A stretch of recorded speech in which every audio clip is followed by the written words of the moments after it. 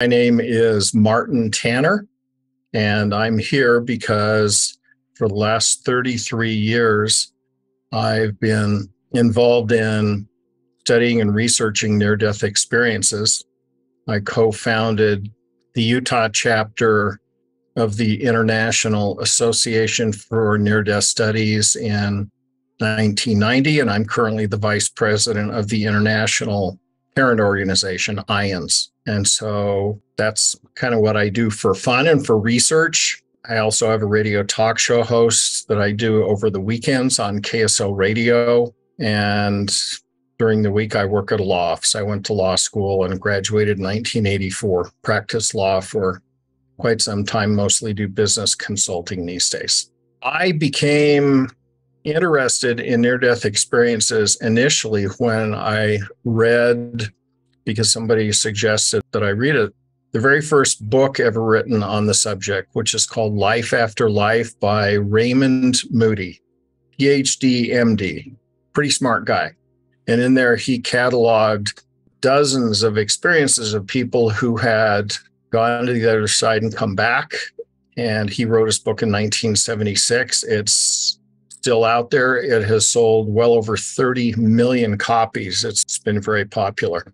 But I looked at those and they sort of rang true to me, but I wanted to do my due diligence and make sure that they were really real, that this wasn't just a kind of an interesting book that someone had made up. And I also wanted to look at the alternatives to see if maybe these were dreams or hallucinations, or, somebody was delusional or had a mental issue or psychiatric problem. And so I tried to find out what the truth was. And in connection with my radio show at the time, I was able to track down Raymond Moody and have him in studio and talk to him about the alternatives, which he outlines in his book. Is this mental illness? Are these dreams? Are these hallucinations? So that's sort of my early intro into the genre. And from there, I started to interview people who I found who firsthand, had been through this. One of the very first ones was a little girl who had been at a birthday party. She was about 7, and she got pushed into the deep end by some kids running by her while she was standing on the edge, and went to the bottom, and the pool was so busy that nobody noticed her. And that was when she had first come into the pool. She was on the bottom for about 20 minutes, give or take a few. And she came back and had this amazing story to tell. Her agnostic pediatrician who had saved her, who's currently a good friend of mine since all this happened, we've kept in touch over the years, asked this little girl when the nurses ran in and said, Dr. Morse, she woke up, and he went in and interviewed her to find out what had happened. How are you? Can you count 1, 2, 3? These little cognitive tests, and she passed all those and seemed fine, which was astounding to him. And he said, so what happened to you? And he expected to hear the story about how she drowned. And then instead, she said, oh, you mean when I went to heaven and saw God and sat on Jesus' lap, And he thought, oh, that's interesting, because he was kind of an agnostic Jewish guy, so he didn't have much experience with Jesus. And from there, he was very intrigued. And he and I talked, and I ultimately interviewed this little girl and the doctor and her parents. So sort of my first introduction to the area. I would be happy to. Different researchers have come up with different elements that are part of near-death experiences, or can be. And no one has them all, but everyone has a few, or else it wouldn't be a near-death experience. And the analogy that I give is, if you interview somebody who claims to have taken a vacation to Portugal, you could ask them a series of questions and sort of verify that they really had been to Portugal, at least if you know how to ask the questions correctly. But no two people who went there are going to tell you the same story, because they will probably see different things there, or go to different places, or have a slightly different experience. But going back to near-death experiences, if you want to go into a lot of detail, Usually, but not always, they happen when somebody has some kind of a severe trauma. So that would be the first element, some kind of near death, hence the title, kind of a trauma, either from an accident or an overdose or any traumatic thing. Next, they often find themselves either on an operating table or in some other context, and they will hear kind of a vibration or ringing or sound in their ears. They call it various things. And that is apparently the sound that's heard when your spirit, or whatever you'd like to call it, leaves your body, which it typically does for most people through the crown of your head. At least that's the way many of them describe it. So that would be the third element, that the near-death episode, the ringing in your ears, and then leaving your body. Next element is you often are above your body, looking down and seeing it. And some people find that really troubling. Some people think it's kind of cool. Others say it's detached. They had no interest in it at all. And from there, the direction that near-death experiences go, there's great variety there. Some people have kind of negative experiences where they go off into a dark place and eventually find their way out one way or another, usually by trying to talk to God or pray. Other people find a light or a tunnel. That would be the vast majority of them. They just feel impressed to go up through a tunnel towards this light at the end of the tunnel. And other people just sort of bypass all that and find themselves somewhere on the other side. I've interviewed a number of people who have been with relatives or friends. One of the more interesting recent ones was a guy named Ted Whiting in Salt Lake City suburbs, who his father had been murdered when he was young, and he found himself talking to his father and said, "Gee, I wish you'd been around more when I was young." And he said, "Yeah, but when you get murdered, it's kind of hard to do that." And Ted says, "Yeah, how was that? It sounds horrible to be drowned." Because they killed his father was they wrapped him in a fishing net and tied duct tape around his arms and ankles so he couldn't really get out, and put a couple of bricks in the fishing net and tossed him in a lake, and kind of gruesome, along with his dog. And so Ted's asking his dad, "Gee, that just sounds like such a horrible way to die." And his dad said, "Well, the first time you breathe that water in, it really doesn't feel so good. But after that, it's really not so bad." So they're having this kind of surreal discussion about that. And then they get into more serious things like, "Ted, you're not supposed to be here. You got to go back." And then he goes back. And so that was about the extent of Ted's experience. Other people have more elaborate ones. They might meet deity on the other side. They might be given a choice. They might have great variety of experiences. One of the typical things that happens for adults is they will often, either at the end of the tunnel or before they go, have some kind of a life review. And they describe it as in 3D panorama, seeing every single instant in their life from start to finish, from their birth till the very instant they're in that position. And you ask them, "Well, wait a minute, that's as old as you are. How could you go through all that during the few minutes you were on the other side?" They say time is something different over there. It doesn't happen the way it is here. And so that's another element of near-death experiences. Time is different. Some say it doesn't exist. Some say it's different. You can meet relatives or friends.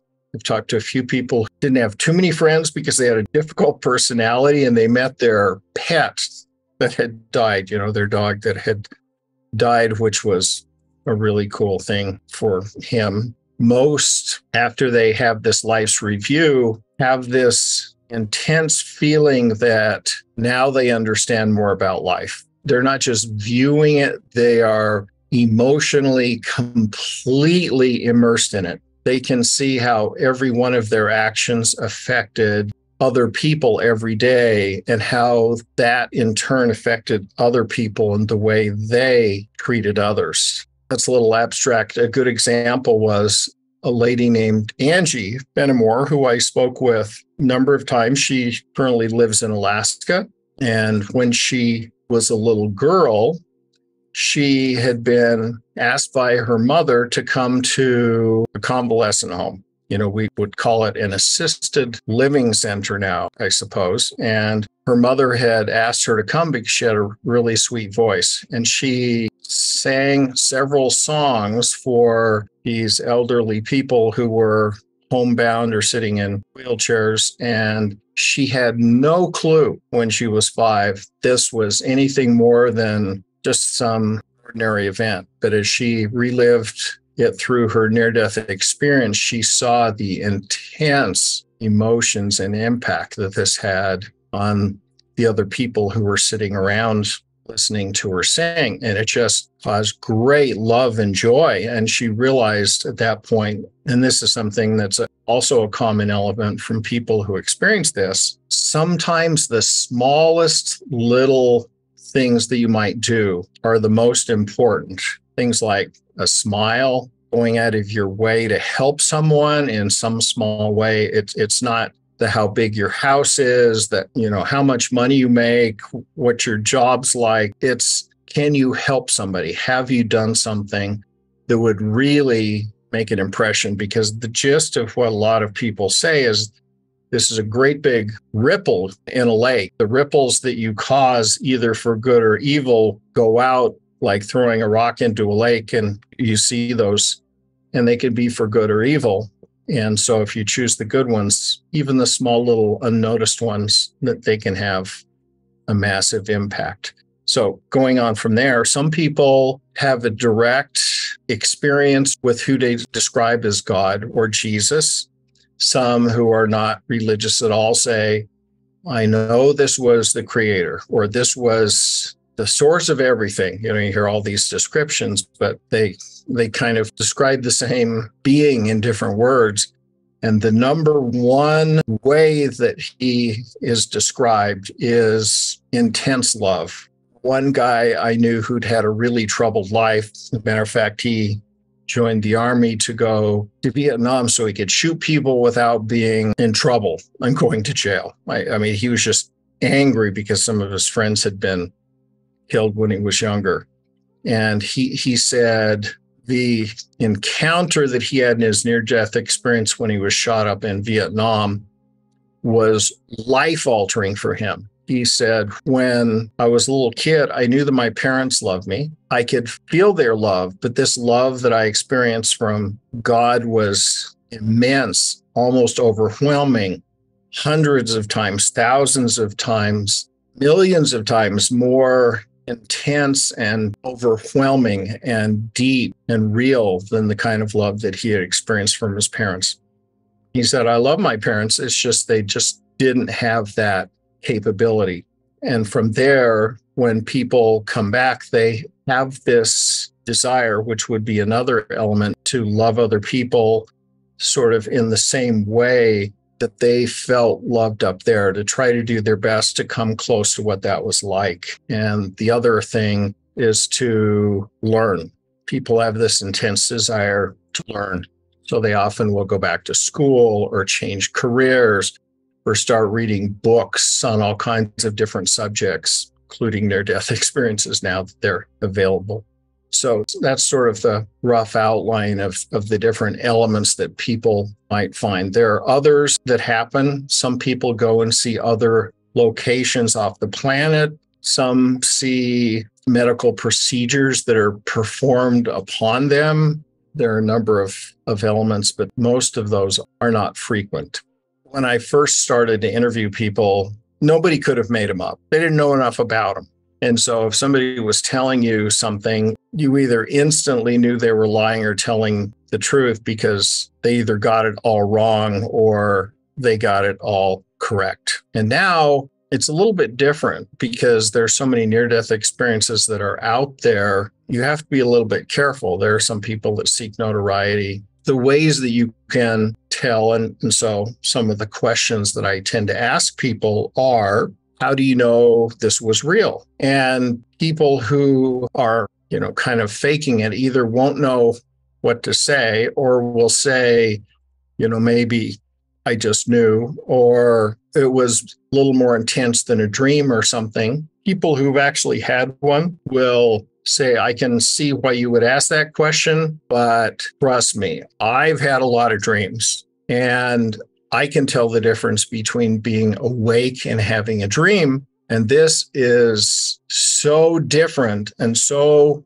more intense and so more real than even day-to-day life that it's impossible that it was a dream. They'll say something that has all these superlative comments in it, like it's more than or the most real or something like that. The other question that I ask them is how they know that the person that they saw, the entity on the other side, was God or Jesus, and or that it was their father. Like this guy Ted, his father died when he was really young, so it had been a long time. How did you know for sure? And one of the interesting things, and this would be another element of near-death experiences, they say, oh, there is no question.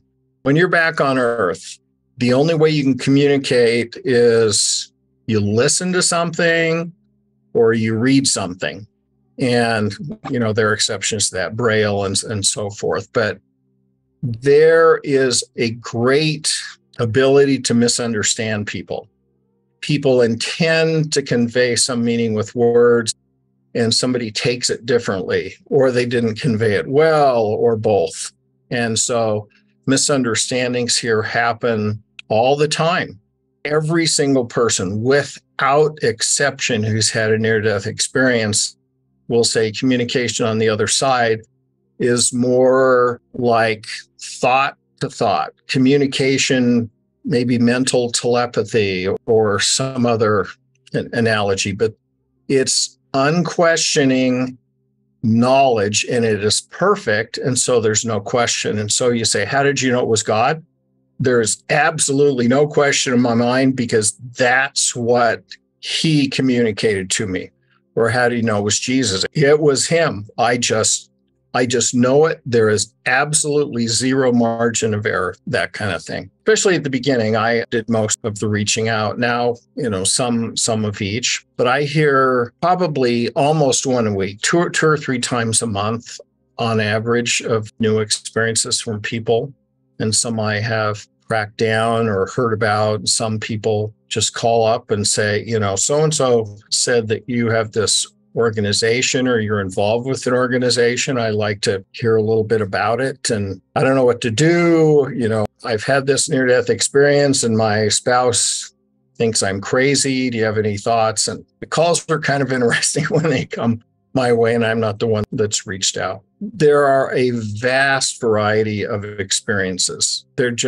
Some of them are just a minute or two. I knew one guy who is a friend of mine, and he had a medical problem. He had a brief heart attack, and he sort of popped out of his body and looked down, and then his heart started beating again, and he was back. And it was less than a minute, probably less than 15 seconds. And so everything from something really short like that to something that would consist of several hours. One of the more lengthy ones that I interviewed was a man named George Ritchie, who wrote a fascinating book called Return from Tomorrow, who was also a friend of Raymond Moody's. He was an MD psychiatrist, so very, very bright man, Southern gentleman through and through. And his near-death experience happened because he was in the Army at the time, and he had pneumonia in both lungs, and he died.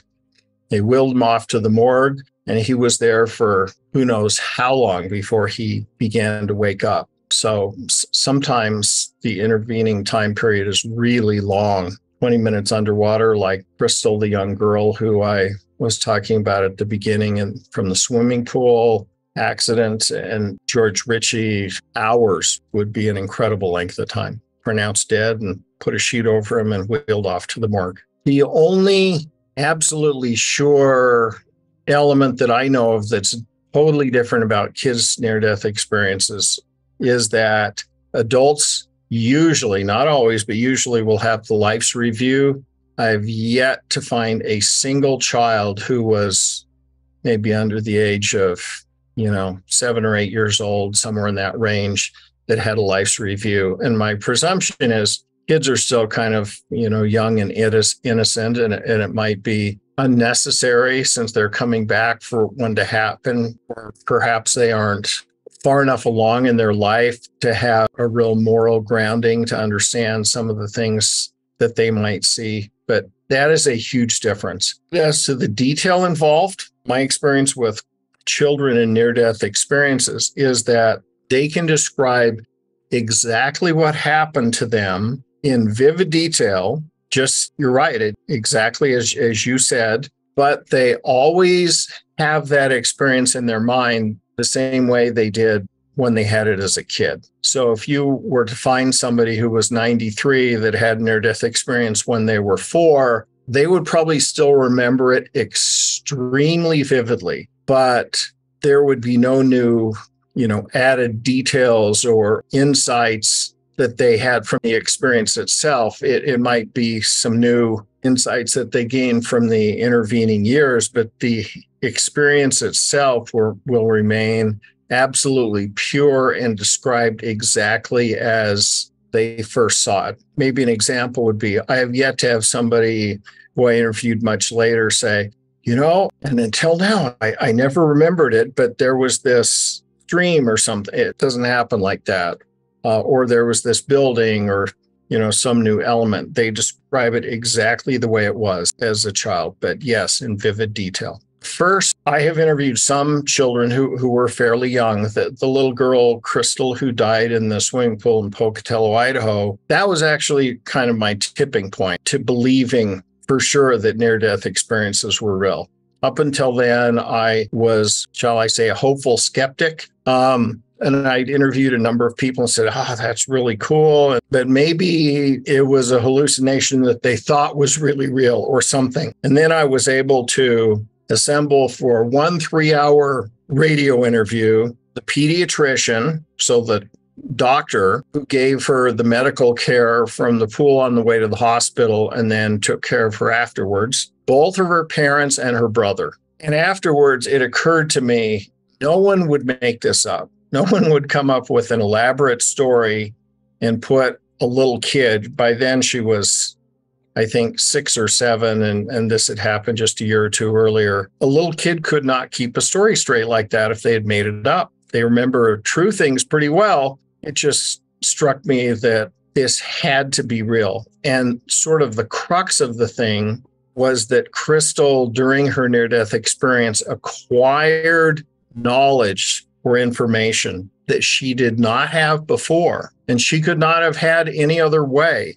unless you want to come up with some conspiracy. And by that, I mean, so when she was in heaven, some of the additional details are that Jesus showed her family and said, would you like to go back? And she said, no, I really like it here. This is a great place. I want to stay here. And so he's showing her how sad her mother is and that she is making dinner, and how sad her father is and that he's reading the paper, and how her brother's really sad because he thinks that Sister Crystal's going to die. And these points were verified by the parents. And I suppose you could say, yeah, they lied and came up with the story, but why would they do that? That's what pushed them over the edge into believing it was really true as well. So Crystal was saying, yeah, my mom was making dinner. Well, she was making soup, and she described how she made the soup, what she was doing, and the details about her dad reading the paper. And she saw this from the other side. She could never have had that information except by her spirit being outside of her body. Why? Because she was back in the hospital in a coma. Her physical body was. So it's either a massive conspiracy between the whole family and the doctor, or it was a real event. So one of the things that I look for that I find fascinating, and there are several like this, is where people acquired knowledge or information that they just never had before. They could not have had it. It was impossible for them to know it. And it was verified by other people. Their spirit has left their body and they're going around. Little Crystal was with, she said Jesus showed him around. And finally, I guess Jesus is the great psychologist. And he says, would you like to stay here or go back? And she said, I want to stay here. Well, wouldn't you like to see your mom again? She said, yeah, I would like to see my mom again. And she was sent back. So, ask the right questions of a little kid, get the right answer. But to get to your point about verifiable information, there's a book called Mind Sight, MINDSIGHT. And it's about people, and these are quite rare, but they occasionally happen. These are people who have been blind for an extended period of time, and in a few cases, forever, for their whole life. And then during their near-death experience, they could see.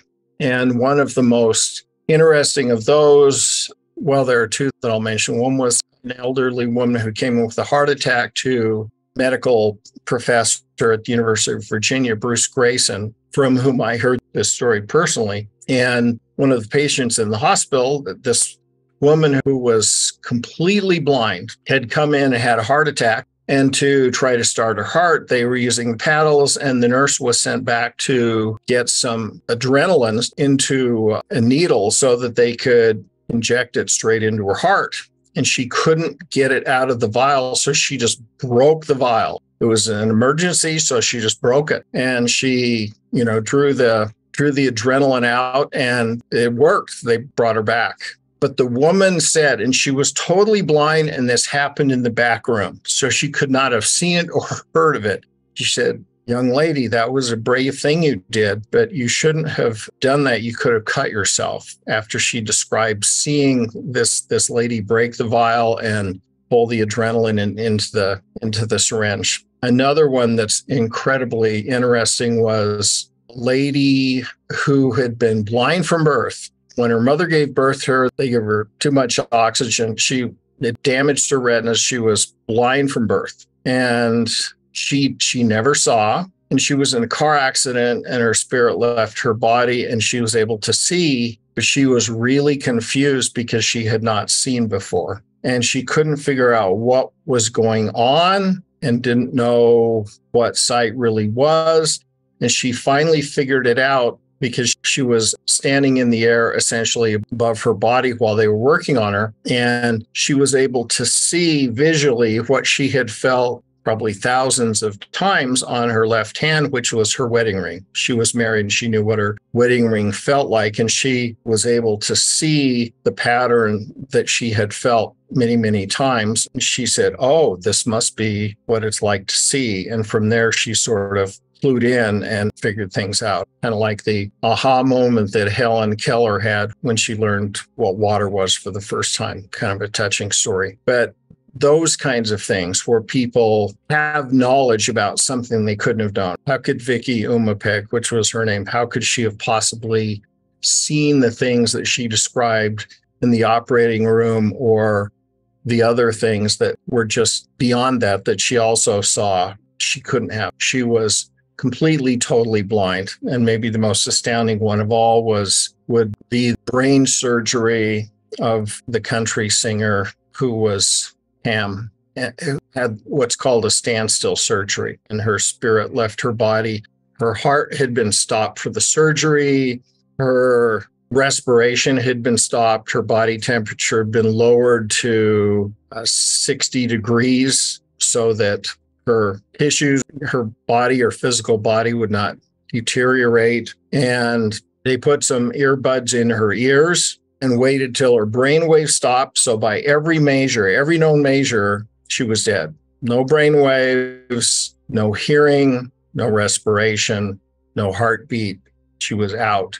And she was also covered, except for the top of her head for the brain, with an appropriate cloth for the surgery. And yet she was able to describe in quite vivid detail what had happened to her, which included how they sawed a hole in her head so that they could do the surgery. And she described in detail what the physical instrument looked like. And this was quite astounding to the surgeon, who was kind of an atheist, maybe a strong agnostic might be a better way to say it. But the Pam Reynolds country singer NDE is one where she acquired information or knowledge she could not have had. Anyone can have a near-death experience. They don't just happen to Protestants or more likely to some group. They don't not happen to Muslims or atheists. I mean, they happen to everybody. You cannot find a demographic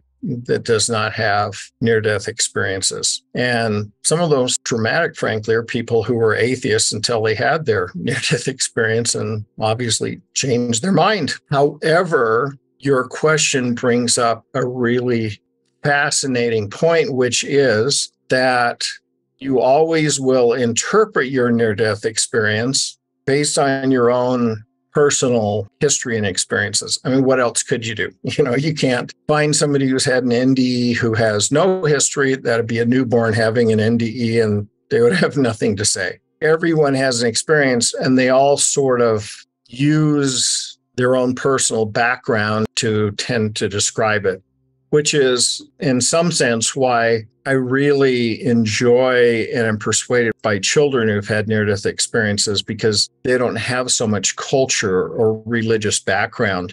For instance, one little kid whose name was Eric, who I talked to, said, "Oh no, I didn't die." Because the question was, "Did you die?" And he said, "Oh no, that's when they put you in a box and bury you in the ground. No, I went up to heaven. It was really pretty. It was really nice there. You'll see," that kind of a thing. And so that's the kind of experience that you get in terms of description from children. They have the same experience, but they might use different terms. Little kids might say, "I saw this beautiful person who was white and glowing and beautiful." And if you talk to someone who was older, who maybe has, Christian or even a Muslim background, they'll say, "I saw an angel. They were bright and brilliant and white." And they'll describe it as an angel. A little kid might just say, "Beautiful, glowing white lady," or something like that, with blonde hair or whatever. But everybody has the same experience. I've talked to people from Japan, spoken with a few Muslims from the Middle East who had them, and they will usually say they saw the angel Gabriel. They will not say they've seen God, because the typical Islamic belief is that God is not seeable, but you can see God's messengers or angels. Typically, Jews and Christians will see approximately the same thing. I've talked to a number of atheists who, Eben Alexander is a great example of this. He was a neurosurgeon, taught at Harvard, trained at Duke, wrote a New York Times bestseller, Proof of Heaven, which is quite fascinating, where he describes his transition through his own personal near-death experience from being an atheist to a believer in the other side and in the next life and deity. People like that change. He uses different terminology than a Christian would, because he really never was a Christian prior to his NDE. So he would describe it from his own personal observations and medical background.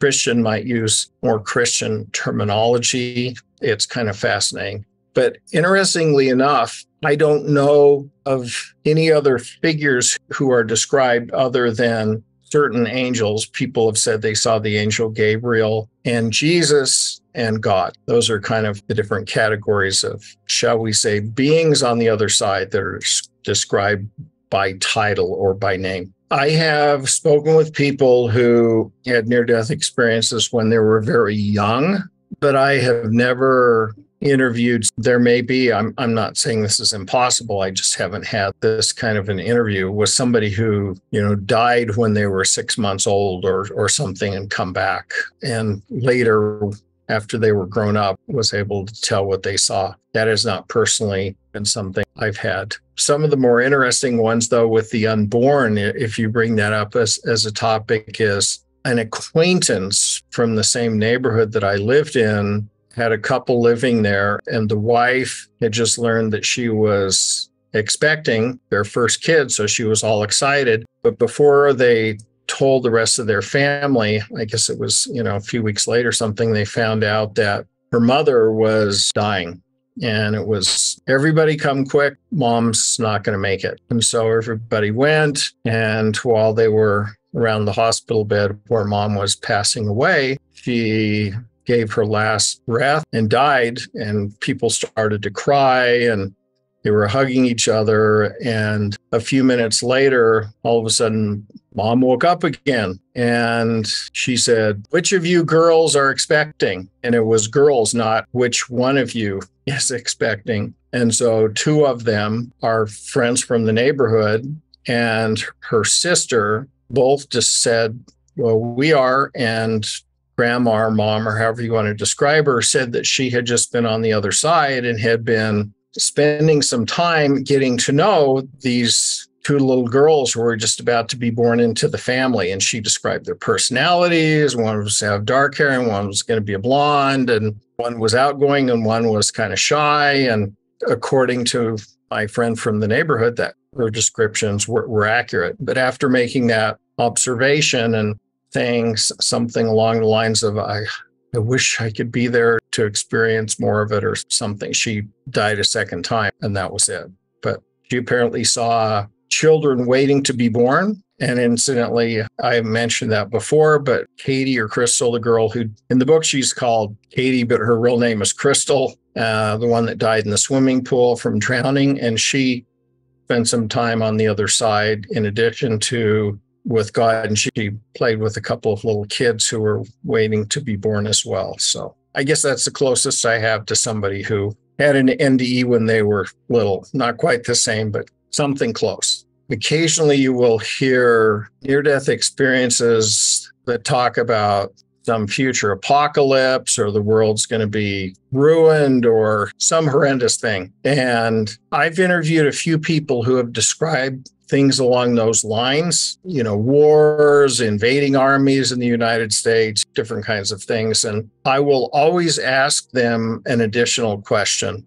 Okay, well, were you told that that was absolutely inevitable, or is that only one of a number of possible outcomes depending on how society and, people individually conduct their lives? And often they will think about it and say, no, I don't think anything in the future is absolutely set in concrete and immutable. We have free will, and if we all exercise our free will, change for the better, the world will change for the better, kind of like that ripple description. And so most of the descriptions that I've heard about future calamities and destructions are, I would describe as contingent on whether or not society as a whole makes better choices or not. Actually, just a week ago, I heard a woman who had near-death experience in connection with having her twins born. This was her first, last, and only pregnancy, and she had twins. And she found herself on the other side with Jesus, and life was hard. She did not want to come back. And she was shown the trajectory of what would happen to her husband and her two girls and others who were friends and relatives if she stayed on the other side. And then she was also shown different possibilities of what would happen if she came back. And all of those were possibilities. It was up to her, depending on what choice she wanted to exercise. And she decided to come back. And from that and some of these other descriptions, I have the sense that future events, although they may happen, I did know a woman named Elaine Durham who passed away in 2020 during COVID. And she saw back in the 1990s some future calamities and was describing them to me as great monuments and buildings being destroyed in the United States. And I kind of scoffed at her a little bit and thought, well, maybe. But I liked her and believed her. And I remember the morning that 9/11 happened, my phone rang and she said, this is it. This is it. Remember, you wondered if I'd been, telling you something that I really knew about? Well, this is it. This is it. And she saw the Twin Towers come down, and she also saw some of the conflicts that happened. There was a time when a guy backed a truck up to the Washington Monument with a bunch of explosives in it. And, recently a number of statues of notable people like Christopher Columbus and Robert E. Lee and Lincoln and others have been torn down. And whatever you think of them, those were the kinds of events that Elaine Durham saw and described in the future. And apparently, whatever contingencies would have been required to alter those didn't happen, and they really did come to pass. I remember she had described them, but of course she couldn't describe it as 9/11 before 9/11 happened. One of the points that I'd like to make here, sort of to make these future potentially negative things in the future seem more positive, is that even people who have had near-death experiences that are negative, who have seen horrible things or who saw their life as being bad or going in a wrong direction, or people like Elaine Durham and some others have seen future calamities, all of those have been information imparted to them, apparently by God, so that they could make better decisions and direct their life in a better way and help others to do the same. And so, end analysis, I believe every near-death experience, whether it has a possible future calamity or some other dire thing in the future, it's ultimately for our good and to help direct us on a better path in life. Ultimately, if I've learned anything from near-death experiences, is that they are real and they are here and now. And by the way, if you want to read an interesting book, read Carol Zalewski's Otherworld Journeys. It's out of print, but it has near-death experiences from centuries and centuries and centuries ago, before the first 1976 Raymond Moody book was out. So this shows that these aren't some brand new thing that's never happened before. They've always been happening, but they happen much more now because of modern science and medicine. And I believe one of the reasons that's true is so that people can see the other side and help direct the world in a more positive way with genuine love and helping others and to learn more knowledge. That's the crux of near-death experiences and why I'm fascinated with them and believe that they exist as a phenomenon that we're able to grasp and understand and incorporate into our lives to improve them.